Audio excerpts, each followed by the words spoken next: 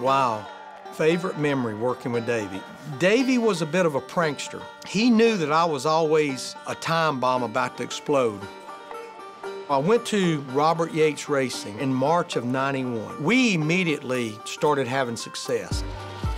I think the first race together at Darlington, we finished second, top 5 at Bristol, ran good at Wilkesboro, but hadn't won a race. As fast as we were every week, I'm almost getting a little discouraged that we can't close the deal. So we go out there for the Coke 600. Didn't take long when they dropped that green flag. The only people that can beat us today is if we beat ourselves.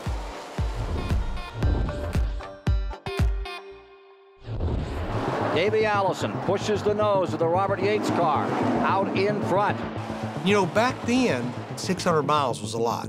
It was a lot on the equipment. Durability of everything about that car, 25% of what it is today. And you always knew that last 100 miles you were on borrowed time with a lot of parts and pieces. And we probably had about a half a lap lead late in the race.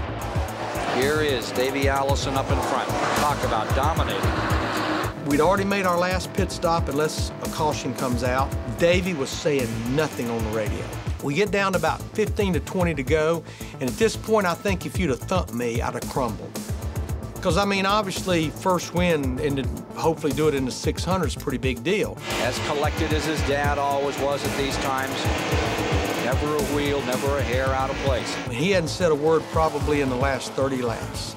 He came on the radio and said, "Larry Mack, you'll never believe what's happening." And my stomach just got lodged up in my throat. I said, well, here it is. Lost a cylinder, got a gear burning up, got a vibration, tire going down. And I was like, what?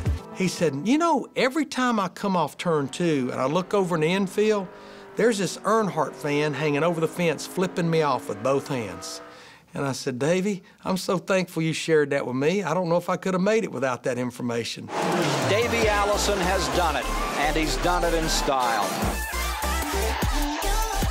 600 miles, you don't look tired, are you? I could run 600 more right now.